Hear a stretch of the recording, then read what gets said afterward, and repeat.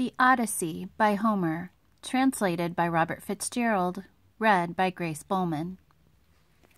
Part I. The Adventures of Odysseus. In the opening verses, Homer addresses the muse of epic poetry.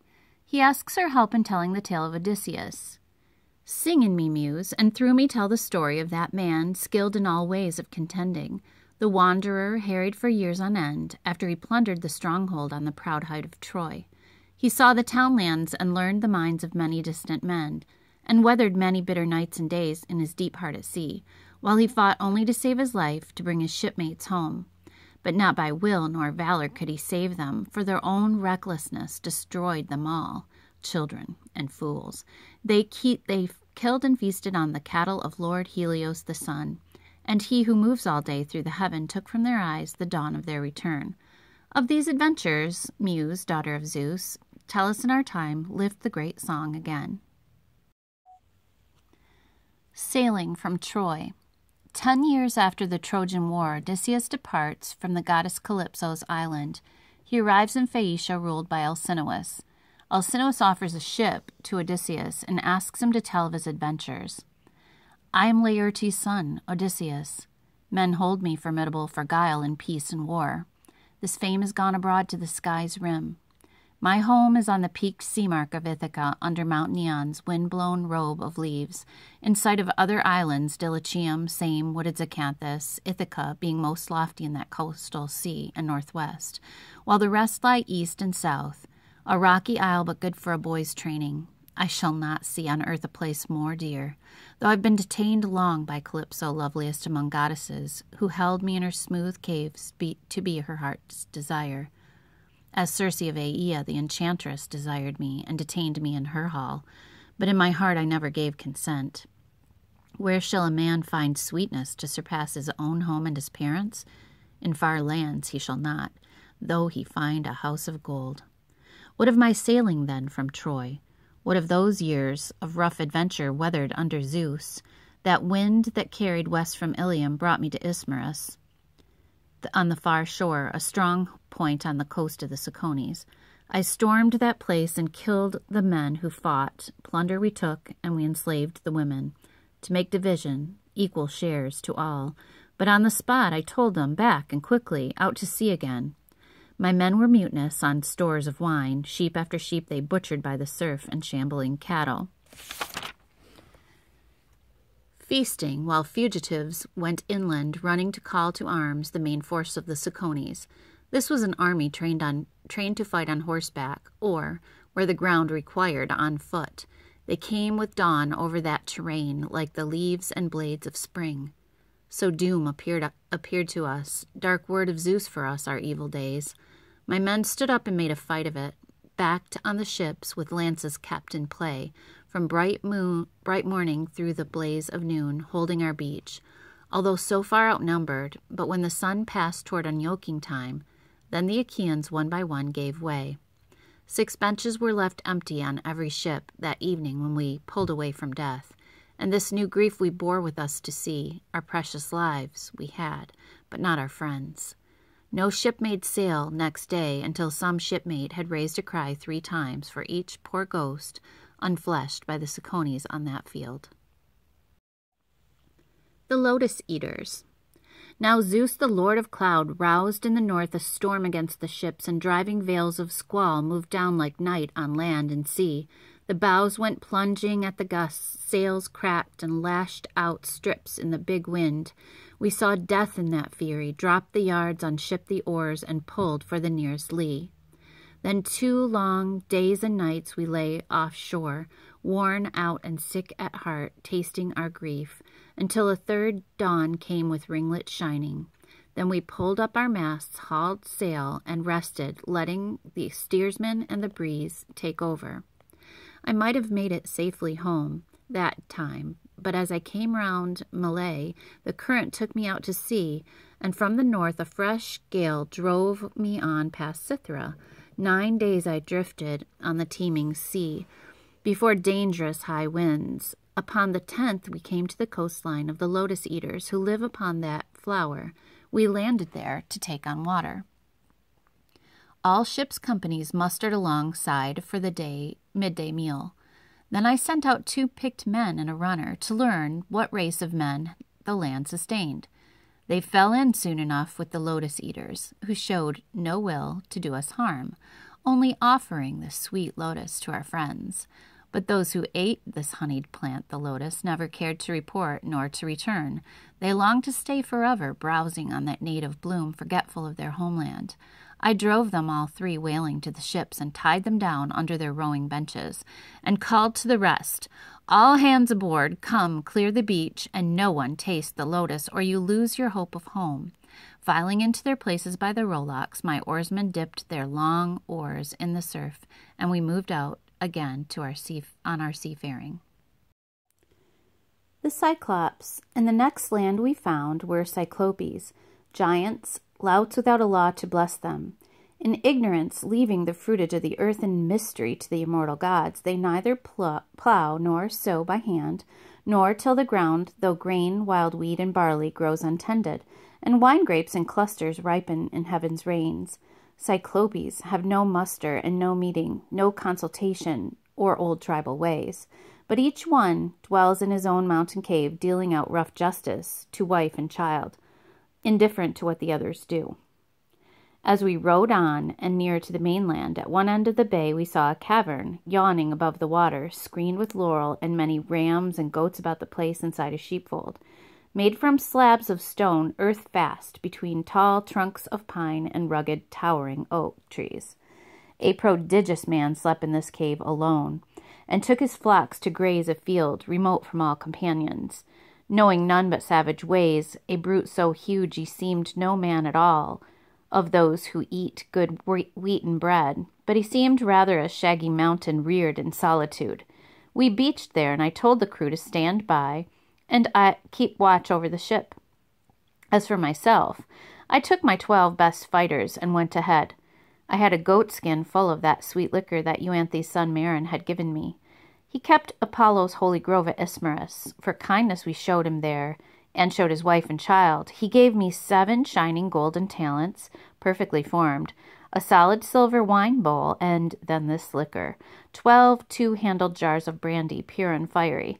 Not a slave in Marin's household knew this drink, only he, his wife, and the storeroom mistress knew, and they would put 1 cupful, ruby-colored, honey-smooth, in 20 more of water. But still the sweet scent hovered like a fume over the wine bowl. No man turned away when cups of this came round. A wineskin full I brought along, and victuals in a bag, for in my bones I knew some towering brute would be upon us soon, all outward power, a wild man ignorant of civility. We climbed then briskly to the cave, but Cyclops had gone afield to pasture his fat sheep. So we looked around at everything inside, a drying rack that sagged with cheeses, pens crowded with lambs and kids, each in its class, firstlings apart from middlings, and the dewdrops, or newborn lambkins penned apart from both, and vessels of whey were brimming there, bowls of earthenware, and pails for milking. My men came pressing round me, pleading, "Why not take these cheeses and get them stowed, come back, throw open all the pens, and make a run for it? We'll drive the kids and lambs aboard, we say, put out again on good salt water." Ah, how sound that was, yet I refused. I wished to see the caveman, what he had to offer. No pretty sight it turned out for my friends. We lit a fire and burnt an offering. We took some cheese to eat and sat in silence around the embers waiting. When he came, he had a load of dry boughs on his shoulder to stoke his fire at supper time. He dumped it with a great crash into that hollow cave. We all scattered fast to the far wall. Then over the broad cavern floor he ushered the ewes he meant to milk. He left his rams and he-goats in the yard outside, and swung high overhead a slab of solid rock to close the cave. 24 four-wheeled wagons with heaving wagon teams could not have stirred the tonnage of that rock from where he wedged it over the doorsill. Next, he took his seat and milked his bleating ewes, a practiced job he made of it, giving each ewe her suckling. thickened its milk and then into curds and whey, sieved out the curds to drip in the withy baskets, and poured the whey to stand in bowls, cooling until he drank it for his supper. When all these chores were done, he poked the fire, heaping on brushwood. In the glare, he saw us. "Strangers," he said, "who are you and where from? What brings you here by seaways of fair traffic, or are you wandering rogues who cast your lives like dice and ravage other folk by sea?" We felt a pressure on our hearts in dread of that deep rumble and that mighty man, but all the same I spoke up in reply.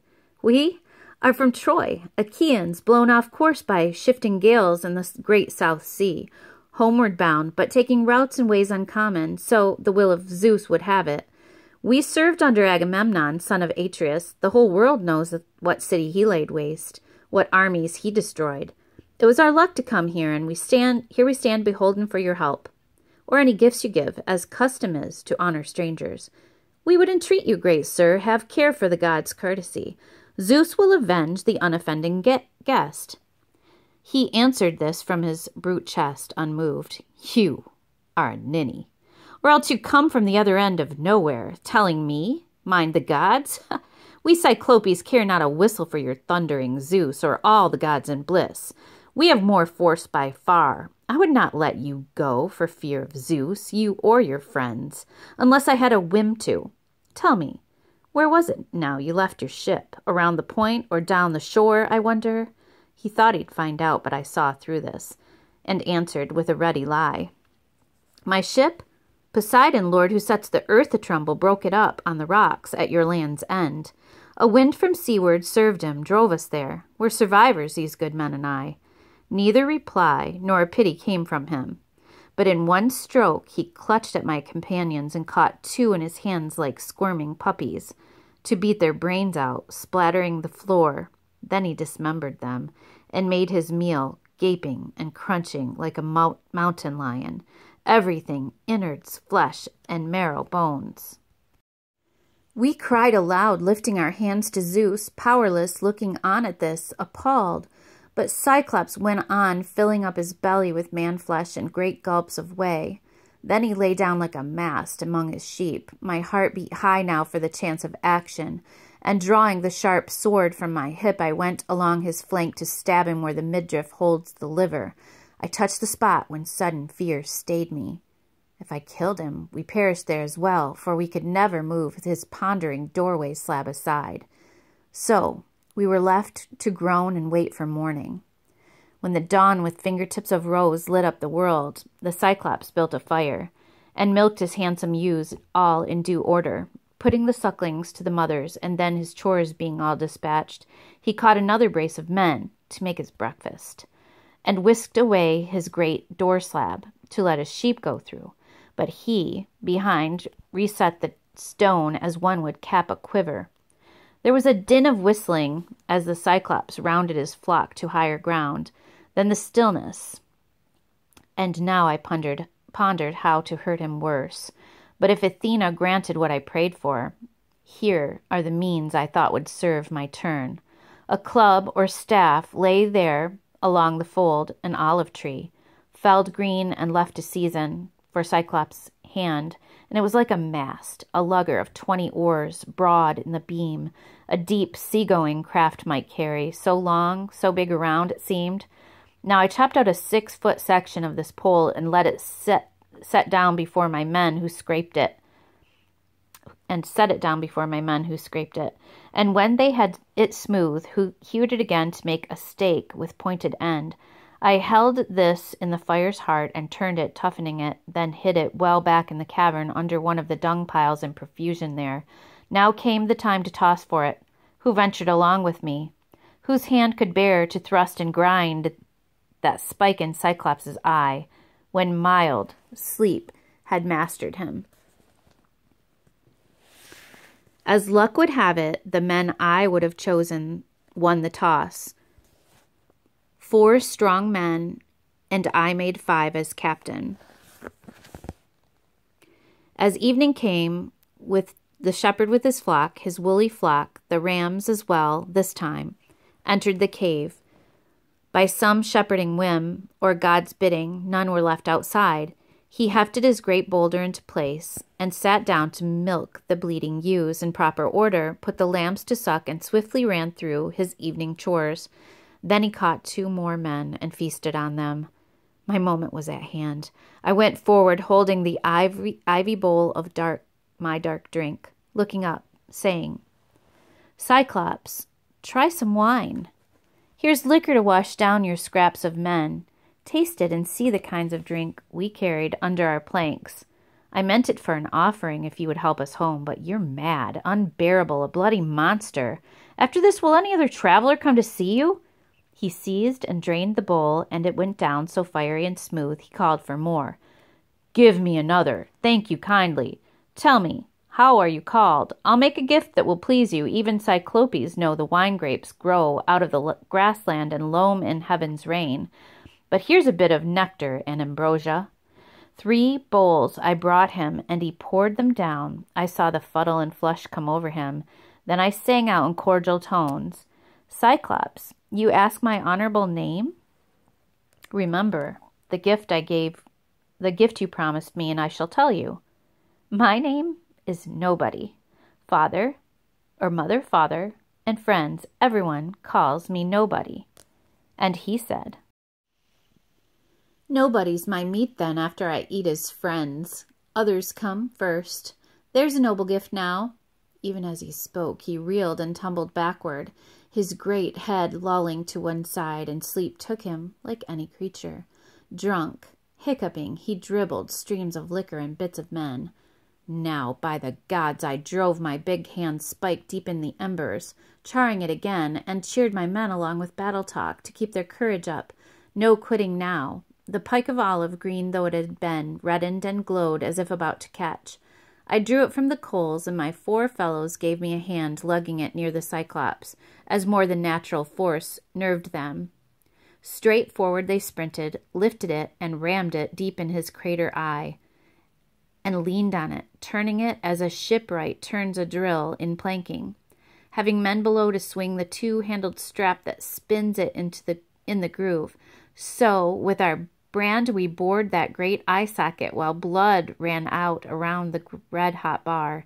Eyelid and lash were seared. The pierced ball hissed and broiling. The roots popped. In a smithy one sees a white-hot axe head or an adze plunged and wrung in a cold tub screeching steam, the way they make soft iron hale and hard. Just so. The eyeball hissed around the spike. The Cyclops bellowed, and the rock roared around him, and we fell back in fear. Clawing his face, he tugged the bloody spike out of his eye and threw it away, and wild hands went groping. Then he set up a howl for Cyclopes, who lived in caves on the windy peaks nearby. Some heard him, and they came by diverse ways to clump around outside and call, "What ails you, Polyphemus? Why do you cry so sore in the starry night? You will not let us sleep. Sure, no man's driving off your flock. No man's tricked you, ruined you." Out of the cave, the mammoth Polyphemus roared in answer, "Nobody. Nobody's tricked me. Nobody's ruined me." To this rough shout they made a sage reply, "Ah, well, if nobody's played you foul there in your lonely bed, we're no use in pain given by great Zeus. Let it be your father Poseidon, Lord, to whom you pray." So saying, they trailed away, and I was filled with laughter to see how like a charm the name deceived them. Now Cyclops, wheezing as the pain came on him, tumbled to wrench away the great doorstone, and squatted on the breach with his arms thrown wide for any silly beast or man who bolted, hoping somehow I might be such a fool. But I kept thinking how to win the game. Death sat there huge. How could we slip away? I drew on all my wits and ran through tactics, reasoning as a man will for dear life, until a trick came, and it pleased me well. The Cyclops' rams were handsome, fat, with heavy fleeces, a dark violet. 3 abreast I tied them silently together, twining cords of willow from the ogre's bed, then slung a man under each middle one, to ride there safely, shielded left and right, so 3 sheep could convey each man. I took the woolliest ram, the choicest of the flock, and hung myself under his kinky belly, pulled up tight, with fingers twisted deep in sheepskin ringlets for an iron grip. So, breathing hard, we waited until morning. When dawn spread out her fingertips of rose, the rams began to stir, moving for pasture, and peals of bleating echoed round the pens, where dams with udders full called for milking. Blinded and sick with pain from his head wound, the master stroked each ram, then let it pass. But my men, riding on the pectoral fleece, the giant's blind hands blundering never found. The last of them, my ram, the leader, came, weighted by wool and me with my meditations. The Cyclops patted him, and then he said, "Sweet cousin ram, why lag behind the rest in the night cave? You never linger so, but graze before them all, and go far to crop sweet grass, and take your stately way, leading along the streams until evening. You run to be the first in the fold. Why now so far behind? Can you be grieving over your master's eye? That carrion rogue and his cursed companions burnt it out when he had conquered my wits with wine. Nobody will not get out alive, I swear.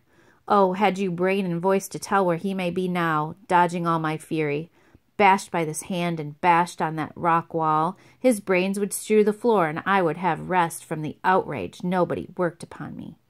He sent us into the open then. Close by, I dropped and rolled clear of the ram's belly, going this way and that to untie the men. With many glances back, we rounded up his fat, stiff-legged sheep to take aboard, and drove them down to where the good ship lay. We saw as we came near our fellows' faces shining. Then we saw them turn to grief, telling those who had not fled from death. I hushed them, jerking head and eyebrows up, and in a low voice told them, "Load this herd, move fast, and put the ship's head to the breakers." They all pitched in at loading, then embarked and struck out their oars into the sea. Far out, as far offshore as shouted words could carry, I sent back a few to the adversary. "Oh, Cyclops, would you feast on my companions?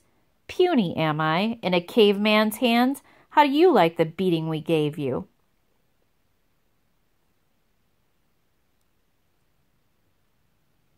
"You damned cannibal, eater of guests under your roof, Zeus and the gods have paid you." The blind thing in his doubled fury broke a hilltop in his hands and heaved it after us. Ahead of our black prow it struck and sank, whelmed in spuming geyser, a giant wave that washed the ship astern, foremost back to shore. I got the longest boat hook out and stood fending us off with furious nods to all who put their backs into a racing stroke. "Row, row, or perish."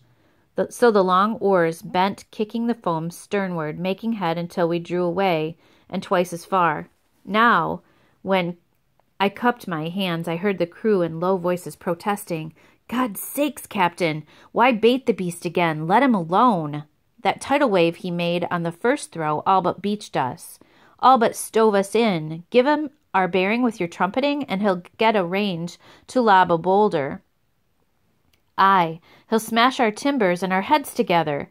I would not heed them in my glorying spirit, but let anger flare, and yelled, "Cyclops, if ever a mortal man inquire how you were put to shame and blinded, tell him Odysseus, raider of cities, took your eye, Laertes' son, whose home's on Ithaca."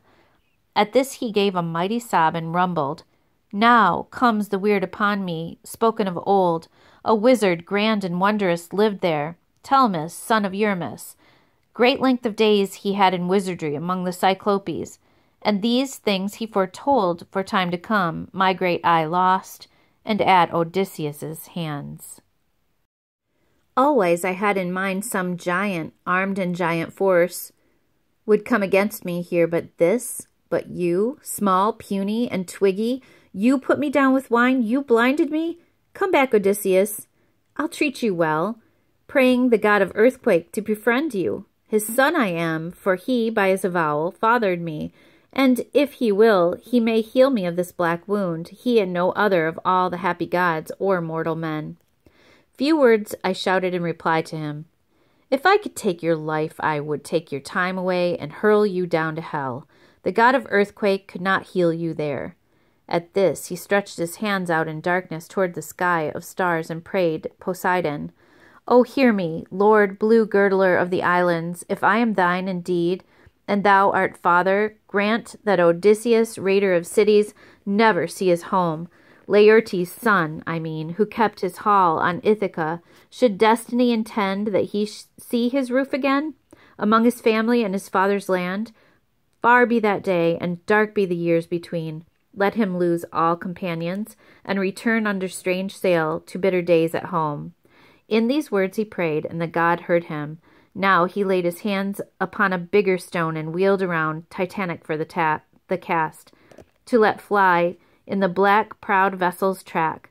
But it fell short just after the steering oar, and whelming seas rose giant above the stone to bear us on toward the island. There we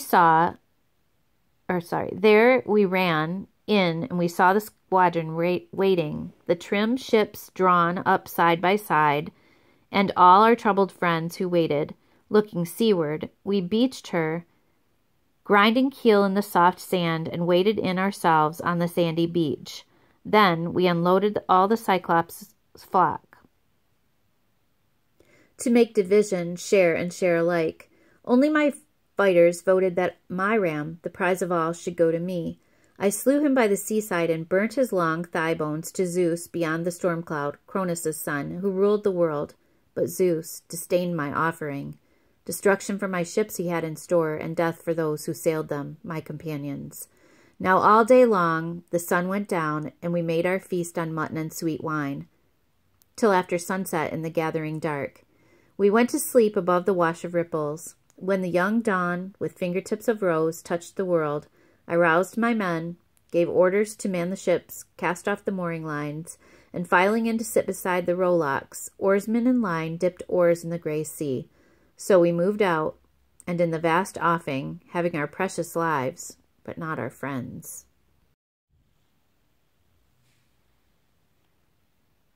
The Land of the Dead.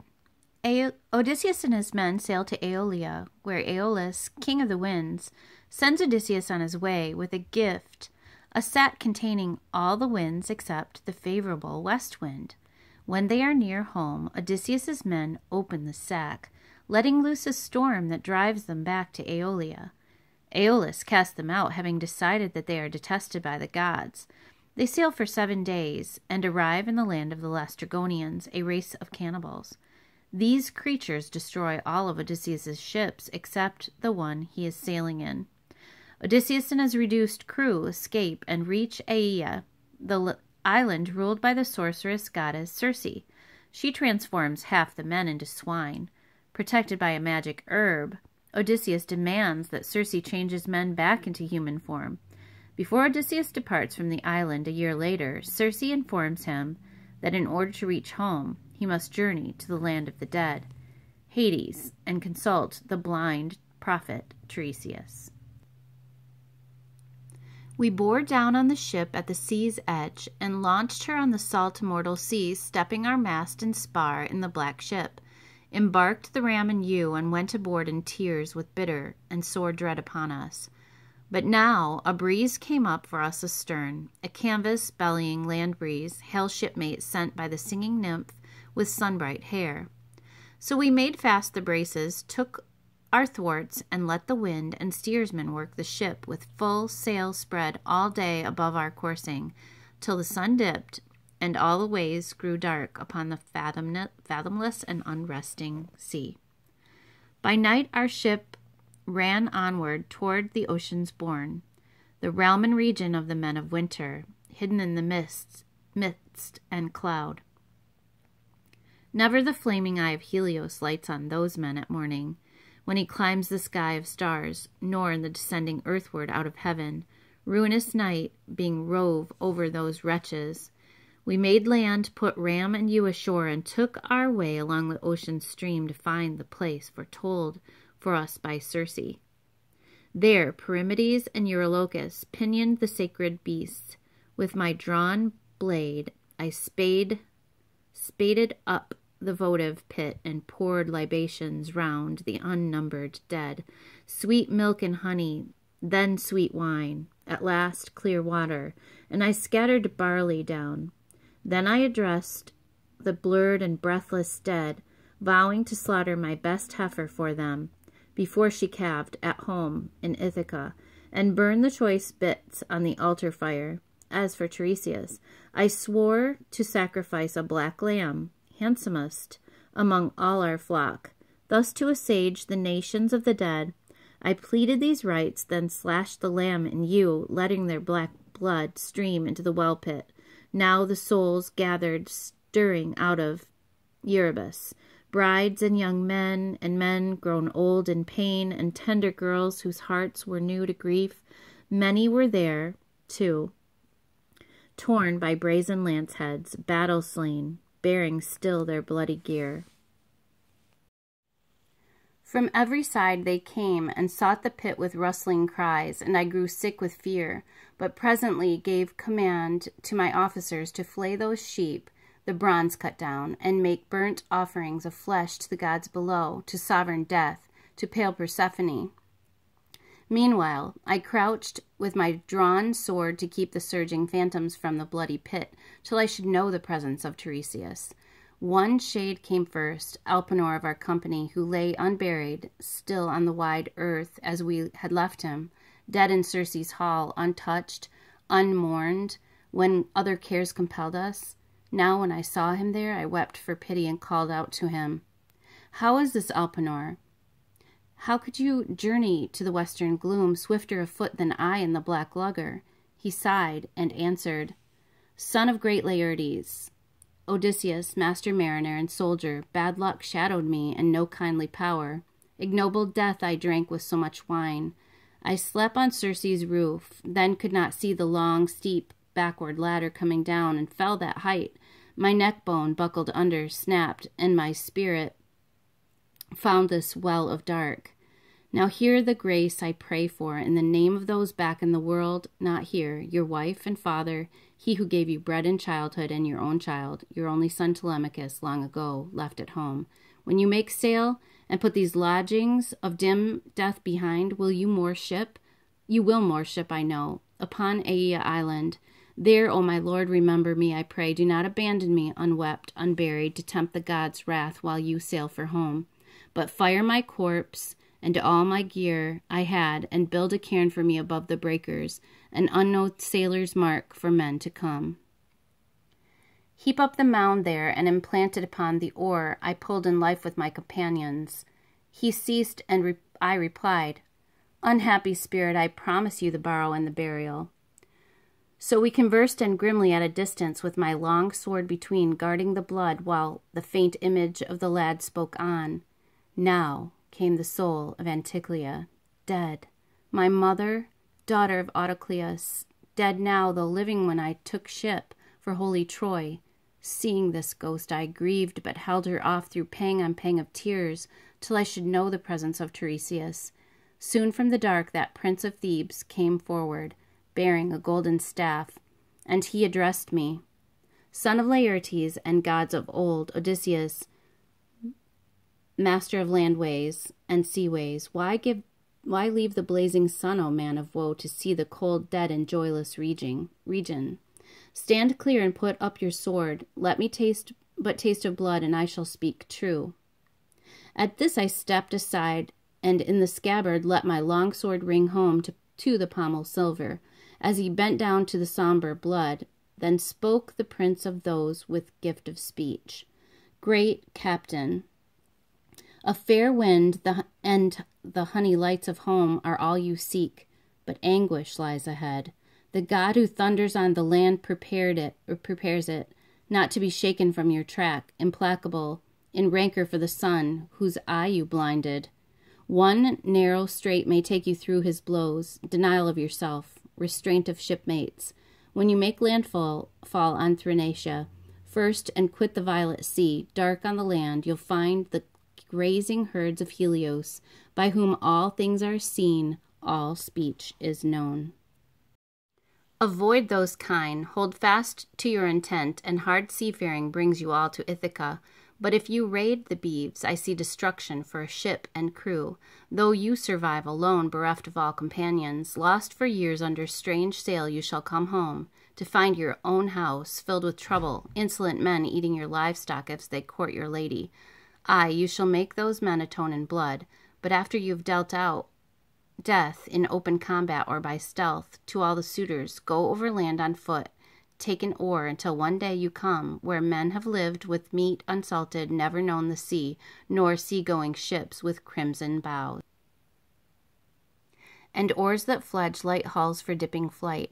The spot will soon be plain to you, and I can tell you how some passer-by will say, "What winnowing fan is that upon your shoulder? Halt, and implant your smooth oar in the turf, and make fair sacrifice to Lord Poseidon.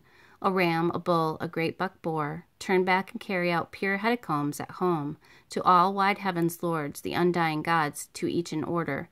Then a sea-born death soft as this hand of mist will come upon you, when you are wearied out with rich old age, your country folk in blessed peace around you, and all this shall be just as I foretold."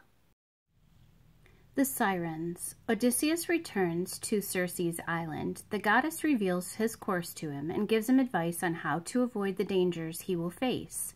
The Sirens, who lure sailors to their destruction. The wandering rocks, sea rocks that destroy even birds in flight. The perils of the sea monster Scylla, and, nearby, the whirlpool Charybdis, and the kettle of the sun god which Tiresias has warned Odysseus not to harm. As Circe spoke, Dawn mounted her golden throne, and on the first rays Circe left me, taking her way like a great goddess up the island. I made straight for the ship, roused up the men to get aboard, and cast off at the stern. They scrambled to their places by the rowlocks, and all in line dipped oars in the gray sea. But soon an offshore breeze blew to our liking, a canvas-bellying breeze, a lusty shipmate sent by the singing nymph with sun-bright hair. So we made fast the braces, and we rested, letting the wind and steersman work the ship. The crew, being now silent before me, I addressed them sore at heart. "Dear friends, more than one man or two should know these things Circe foresaw for us, and shared with me. So let me tell her forecast. Then we die with our eyes open if we are going to die, or know what death we baffle if we can. Sirens weaving a haunting song over the sea we are to shun," she said, "and their green shore all sweet with clover, yet she urged that I alone should listen to their song. Therefore, you are to tie me up, tight as a splint, erect along the mast, lashed to the mast, and if I shout and beg to be untied, take more turns of the rope to muffle me. I rather dwelt on this part of the forecast, while our good ship made time, bound outward down the wind for strange island of the Sirens." Scylla and Charybdis. But scarcely had that island faded in blue air than I saw smoke and white water with sound of waves and tumult. A sound the men heard, and it terrified them. Oars flew from their hands, the blades went knocking, and wild alongside till the ship lost way, with no oar blades to drive her through the water. Well, I walked up and down, bow to stern, trying to put heart into them, standing over every oarsman, saying gently, "Friends, have we never been in danger before this? More fearsome is it now than when Cyclops penned us in his cave? What power he had! Did I not keep my nerve and use my wits to find a way out for us? Now I say, by hook or crook, this peril too shall be something that we remember." Heads up, lads. We must obey the orders as I give them. Get the oar shafts in your hands, and lay back hard on your benches. Hit these breaking seas. Zeus, help us pull away before we flounder. You, at the tiller, listen and take in all that I say. The rudders are your duty. Keep her out of the combers and the smoke. Steer for that headland. Watch the drift, or we fetch up in the smother and you drown us. That was all, and it brought them round to action. But as I sent them on toward Scylla, I told them nothing, as they could do nothing. They would have dropped their oars again in panic to roll for cover under the decking. Circe's bidding against arms had slipped my mind, so I tied on my cuirass and took up 2 heavy spears, then made my way along the foredeck, thinking to see her first from there, the monster of the gray rock, harboring torment for my friends. I strained my eyes upon the cliffside veiled in cloud, but nowhere could I catch sight of her. And all this time in travail, sobbing, gaining on the current, we rowed into the strait, Scylla to port, and on our starboard beam, Charybdis, dire gorge of the salt sea tide. By heaven, when she vomited, all the sea was like a cauldron seething over intense fire when the mixture suddenly heaves and rises. The shot spume soared to the landside heights and fell like rain. But when she swallowed the seawater down, we saw the funnel of maelstrom, heard the rock bellowing all around, and dark sand raged on the bottom far below. My men all blanched against the gloom. Our eyes were fixed upon the yawning mouth in fear of being devoured. Then Scylla made her strike, whisking 6 of my best men from the ship. I happened to glance aft at ship and oarsmen and caught sight of their arms and legs dangling high overhead. Voices came down to me in anguish, calling my name for the last time.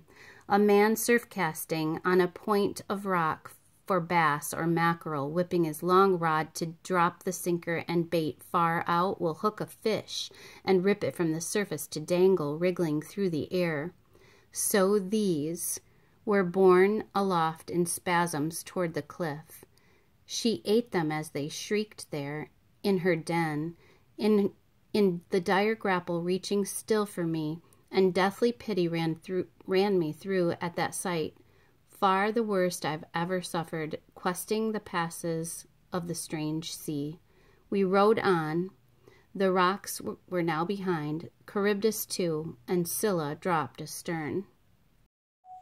The cattle of the sun god. In the small hours of the third watch, when stars that shone out in the first dusk of evening had gone down to their setting, a giant wind blew from heaven, and clouds driven by Zeus shrouded land and sea in a night of storm. So, just as dawn with fingertips of rose touched the windy world, we dragged our ship to cover in a grotto, a sea cave where nymphs had chairs of rock and sanded floors. I mustered the crew and said, "Old shipmates, our stores are in the ship's hold, food and drink. The cattle here are not for our provision, or we pay dearly for it.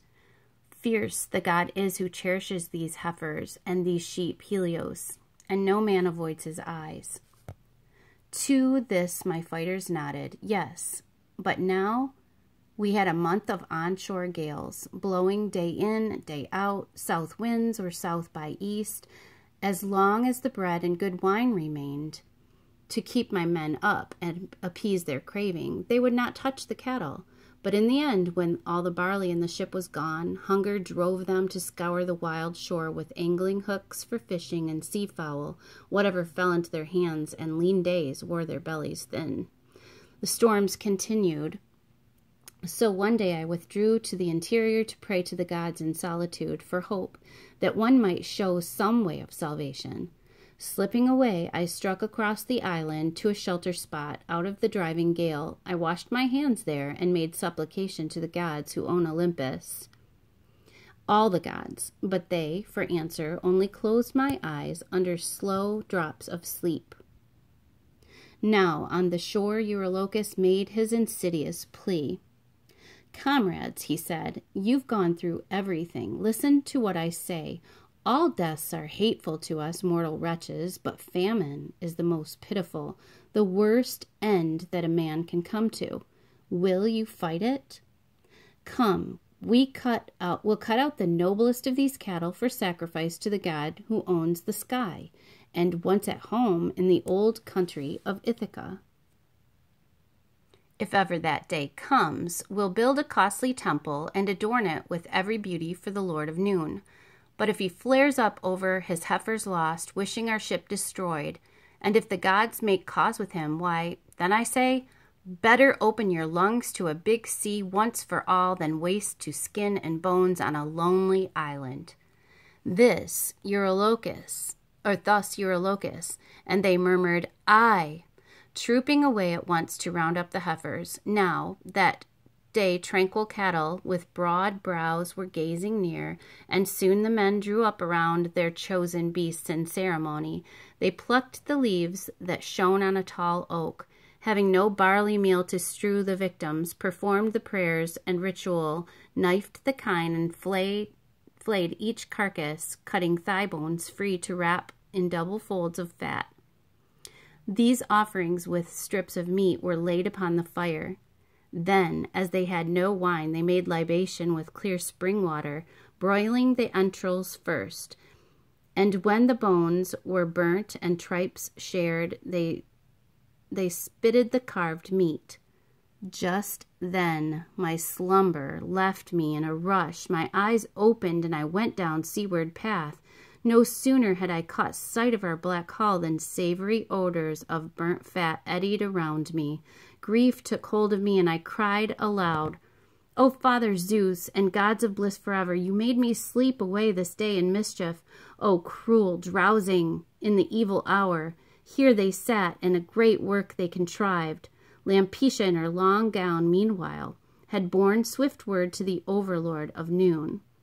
"They have killed your kine." And Lord Helios burst into angry speech amid the immortals. "Father Zeus and gods in bliss forever, punish Odysseus's men, so overweening now they have killed my peaceful kine, my joy at morning when I climbed the sky of stars, and evening when I bore westward from heaven. Restitution or penalty they shall pay, and pay in full, or I go down forever to light the dead men in the underworld." Then Zeus, who drives the storm cloud, made reply, "Peace, Helios. Shine on among the gods, shine over mortals in the fields of grain. Let me throw down one white hot bolt and make splinters of their ship in the wine-dark sea." Calypso later told me of this exchange, as she declared that Hermes had told her. Well, when I reached the sea cave and the ship, I faced each man and had it out. But where could any remedy be found? There was none. The silken beeves of Helios were dead.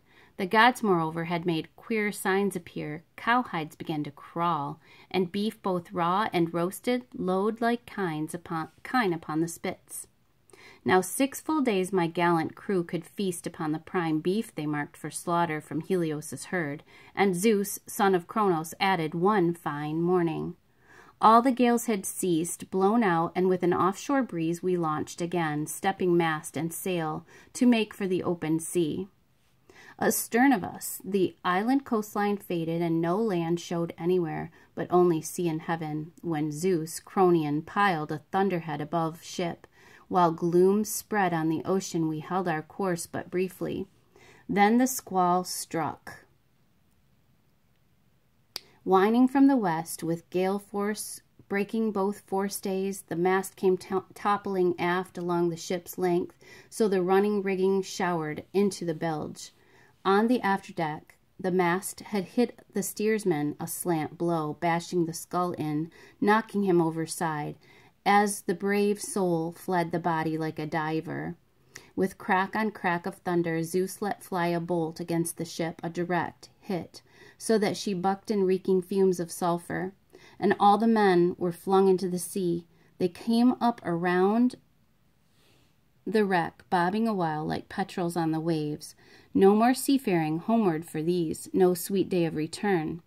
The god had turned his face from them. I clambered fore and aft my hulk until a comber split her, keel from ribs, and the big timber floated free. The mast, too, broke away. A backstay floated dangling from it, stout rawhide rope, and I used this for lashing mast and keel together.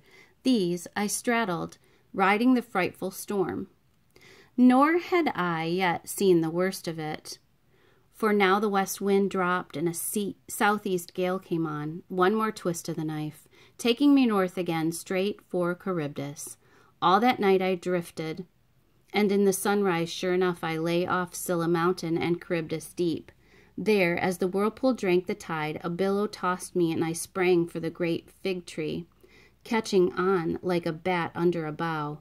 Nowhere had I to stand, no way of climbing the root and bole, being far below and far above my head, the branches and their leaves massed, overshadowing Charybdis's pool. But I clung grimly, thinking my mast and keel would come back to the surface when she spouted, and ah, how long, with what desire I waited, till, at the twilight hour, when one hears and judges plea in the marketplace, all day being between contentious men, goes home to supper, the long poles, at last, reared from the sea. Now I let go with hands and feet, plunging straight into the foam beside the timbers, pulled astride, and rowed hard with my hands to pass Scylla. Never could I have passed her had not the Father of gods and men this time kept me from her eyes. Once through the strait, 9 days I drifted in the open sea before I made shore, buoyed up by the gods upon Aegea Isle. The dangerous nymph Calypso lives and sings there in her beauty, and she received me, loved me. But why tell the same tale that I told last night in the hall to you and your lady? Those adventures made a long evening, and I do not hold with tiresome repetition of a story.